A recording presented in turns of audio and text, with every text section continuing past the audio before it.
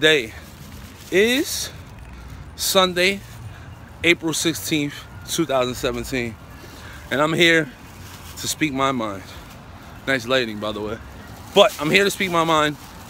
If you guys don't know, I work for Madison Square Garden, and it's been a shame to say that I work for Madison Square Garden after all the buffoonery that's been going on with Phil Jackson, Carmelo Anthony. Carmelo, is not your fault. I feel you 100%. The fact that this guy just told you, go ahead and move on.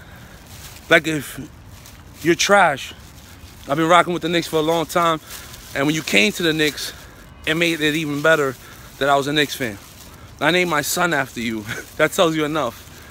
For this guy to sit here and say that you're not needed in New York or to move on, he's insane.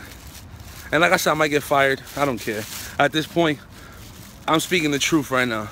That whole place is a joke. Everything in that building is a joke. Ian Begley put me out there. I'm telling you right now.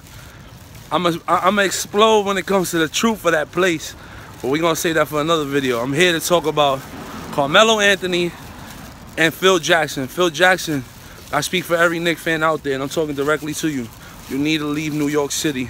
You made our franchise worse than what it's ever been. We had a winning streak way before you even came, and you ruined everything. You gave Cleveland all our pieces. You gave other teams all our pieces for what? To stay with the people we got now? Come on, man. Anyway, I just wanted to say it was on my chest. Like I said, I might get fired after this. I don't care.